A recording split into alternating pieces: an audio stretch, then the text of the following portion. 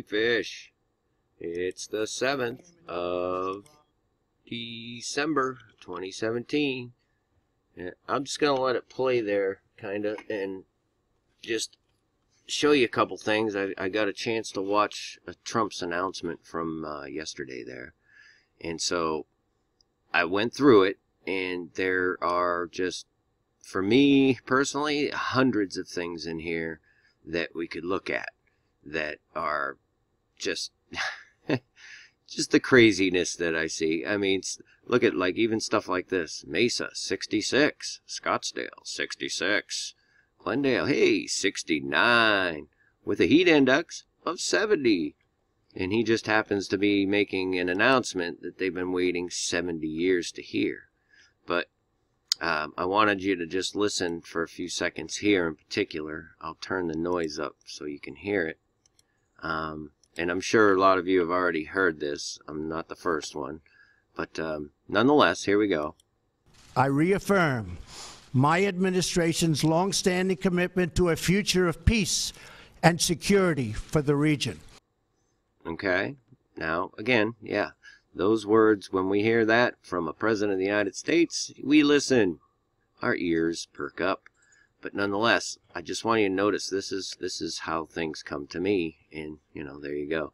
But he says the actual says peace and security at like the 8:11, 8:12, and this is my mind working the way it does. And I was in Mark before because I was looking at the Mark 45 torpedo. That's just the way things operate around here. So I go, oh, 8:12, Mark 8:12. And he sighed deeply in his spirit, and saith, Why doth this generation seek after a sign? Verily I say unto you, there shall no sign be given unto this generation. And he left.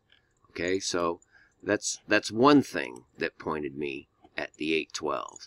Another thing, which strangely enough, I was talking to John B. over at Watchman for That Great Day. Please go subscribe to his channel. The man knows his scripture very well, trust me. And he was talking to me about, it's just fascinating, and I honestly, I don't want to wreck it by trying to tell you what he's talking about. Go watch his videos. But he's talking about the bones.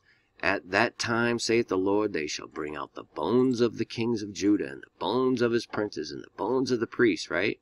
And this, again, this is Jerusalem and Israel backsliding, and you know, there's got to be some wrath brought down on them and whatnot. But again, I go, you have to read this, guys. It really is fascinating. I don't share scripture very articulate. It just is the way, it's just something that's in me, that's all. Scripture just talks to me in its own way. But I look at the Jeremiah 8:11 and 8:12, you know, I'm just saying, you know, it's at the 8:11, 8:12 where he makes the announcement, peace and security. For they have healed the hurt of the daughter of my people slightly, saying peace, peace, when there is no peace. Okay, and again, please make a study of this. That's what I do, and it's unbelievable what he shows us. It truly is. And so, you know, that's one big thing that just led me to go look at that. But if you continue on this video, right, I go up towards the end here. And don't forget, you know, the way Satan's spirit works in men is, even to the men who are serving him, much of it is both seen and unseen. They have no idea that they are, you know, serving Satan and projecting his vanity, so to speak, at the world as he laughs and mocks. And I got this particular one from Fox Phoenix. I used to live in Phoenix, and Phoenix has really been in the forefront lately, just in general. But I digress. He ends his speech, essentially. It's over at around, 11. Let's just... God bless Israel, God bless the Palestinians, and God bless the United States. Thank you very much. Now I have to stop and talk about that a little bit, just a little bit, because I'm not going to joke about it. I'm dead serious when I say Palestinians, and God bless the United States. Thank you. Was that like a denture slipping in his mouth or something? I mean, or was that intentional? Because I'm telling you, every little thing says something when you're dealing with something of this magnitude.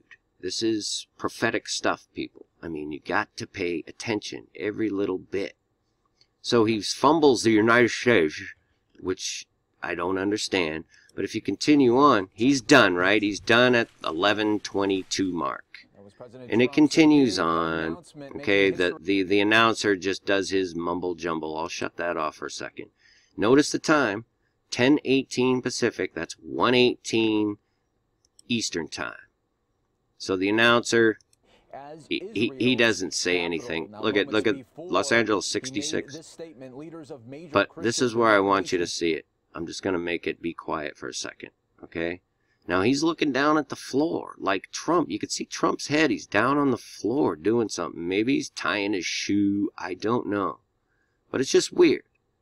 And they continue to look at Pence, and then right there, right at that very second, the clock turns to 1:19. 9/11, that's what I see, at 11:55. He stopped speaking at 11:22. It's 33 seconds in between the two, right as the clock turns to 1:19. Okay? Now, if you continue watching Pence, he's looking down still. I have no idea what's going on, but he's like ignoring it for the most part. Now he looks down again, and look at this, watch. Boop. Trump just pops up. Hey, I'm back. I was tying my shoe. And check it out. This is really weird. Boom. Right at 12:07 is when he pops up. 12:07. That's today's date. And pop goes Trump. I don't know why I see stuff like this, but I do. I really hope it leads you to go do study on these various scriptures. Because that's how you get to know God, I'm telling you. And he just comforts you and shows you things. We are in a time where you need to be paying attention to everything, folks, and be praying always, always. Sing unto the Lord a new song.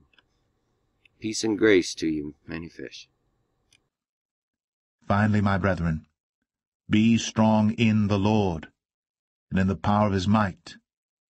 Put on the whole armor of God, that ye may be able to stand against the wiles of the devil. For we wrestle not against flesh and blood, but against principalities, against powers, against the rulers of the darkness of this world, against spiritual wickedness in high places. Wherefore take unto you the whole armor of God,